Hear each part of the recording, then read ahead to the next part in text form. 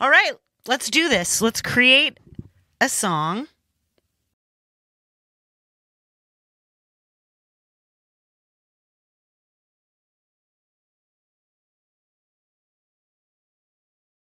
This is the set called lead vocals. This is called lead vocals, right? So I'm going to go in here and try some of these. This one's called Radio Ready, Punchy Presence, Sweet Chorus, Pop Overdrive, Heavy Distortion, Extreme Stereo, Extra Singer, Narrator, 60s Vocal Chorus, 60s Vocal Flange, 60s Vocal Phaser. That's talking. That is a lot. And then there's producer effects. Amped phaser, crunchy filter, echo drive,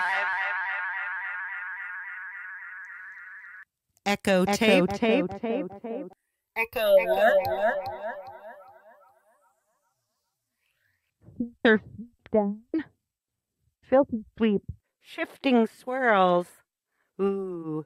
All right, let's go back here and find a... How about pop overdrive like this? So now I'm just going to record something just in case. I don't want this to not work. So the way you get into your when you're in this overdrive thing here. So then you click these tracks, and then it shows you your tracks, and then you click all right, now we're going to try to record something. Oh, yeah. All right, so now we're going to look in here, and we have...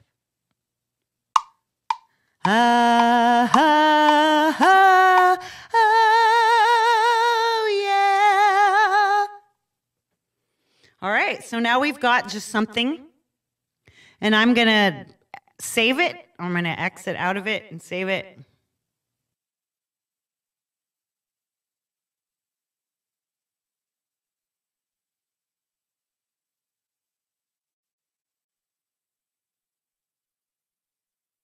All right, so we're going to exit out, all the way out of this demo for voice. All right, now we're going to come back in. We're going to reopen Logic, and hopefully this works. So now we're going to open something.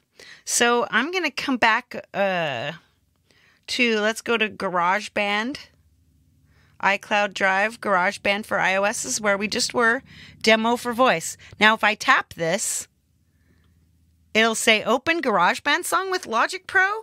This will now create a duplicate and convert it into a compatible Logic project. All right.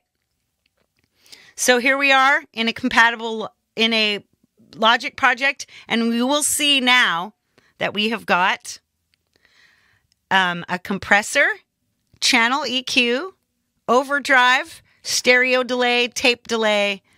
There it is. You're fully set up for your pop overdrive vocal, and it'll sound quite the same. So that's pretty much all you need to do. You've got your presets in GarageBand become a vocal chain in Logic. Totally beautiful.